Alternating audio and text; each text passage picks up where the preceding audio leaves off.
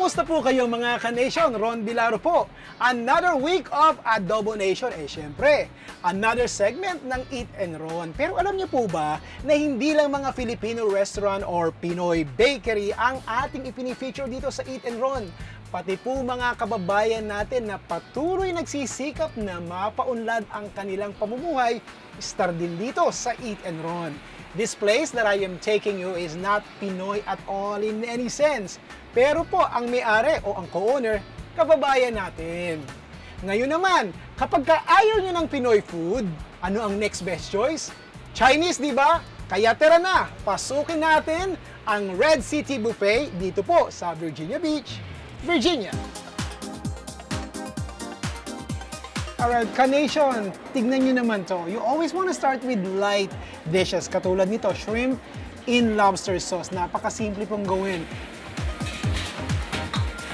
And if you're on a diet and you want to just, eat something light, this is a perfect dish for you. Meron siyang green peas, meron siyang carrots, and you know what? Yung iba naglalagay po ng white wine. And of course, egg is very important when you make this dish. Siyempre, lobster. So let's try. And then I have Hunan chicken here. Hindi naman lahat ng pumupunta sa Red City Buffet kumakain ng buffet nila, which I heard is $7.99 pag lunch at saka $11.99 pag dinner. And if you want to feast on unlimited crab legs, Alaskan crab legs that is, and you can add $4.99. So, tikman natin. Chicken is good. Alam nyo ba, nakaramihan sa mga Chinese dishes, soy sauce, sesame oil, sometimes meron silang dry sherry or sherry wine, oyster sauce. Yun lang naman eh. Para lumapot po yung mga beef nila o yung chicken nila, ginagawa po nila yung itinotos nila sa cornstarch, which is exactly what they did on this dish. Ka-nation, I was wrong when I said earlier that this place does not have any trace of Filipino. Ito ang nasa harapan ko. Look at this. House special pansit. Gisadong bihon. And check it out. May itlog sa taas. Di ba tapsilog lang meron nun?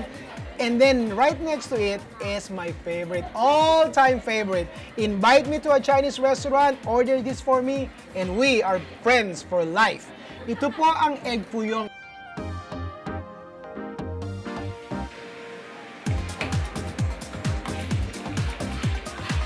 You can make this as shrimp, you can make this as chicken, or you can make this as beef. Gusto ko combination. This is as close as we can get to having our own Pinoy torta. Ang ano po nila, ang sauce nila, tignan nyo, lalagay ko. This is made of cornstarch, soy sauce, sometimes oyster sauce. Pag medyo social ng konti, lagyan nyo ng dry sherry, and that is it. And syempre, maraming itlog. May torta bang walang itlog? Diba? You see green onions, I love it.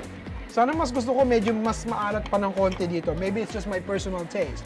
Ito naman. Palagay ko. Okay na pag may egg sa taas, diba? But we'll never know. Baka masarap nga ang pansit na mayroong itlog sa taas. Be careful mga ka-nation ha. You can easily overcook your bihon. So meron tong shrimp, merong, I'm not seeing tikya, may celery, at saka may roasted pork again.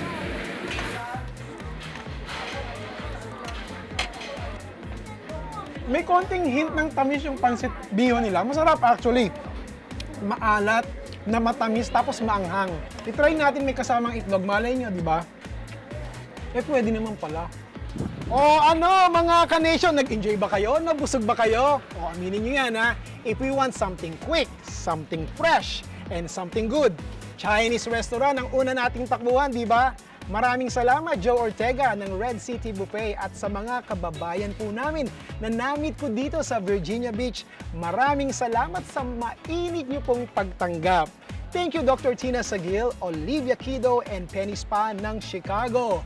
Mga ka-nation, samahan niyo po ako ulit next week sa isa na namang interesting segment ng Eat and Ron. Ito po ang best friend nyo sa kusina. Hanggang sa muli, goodbye!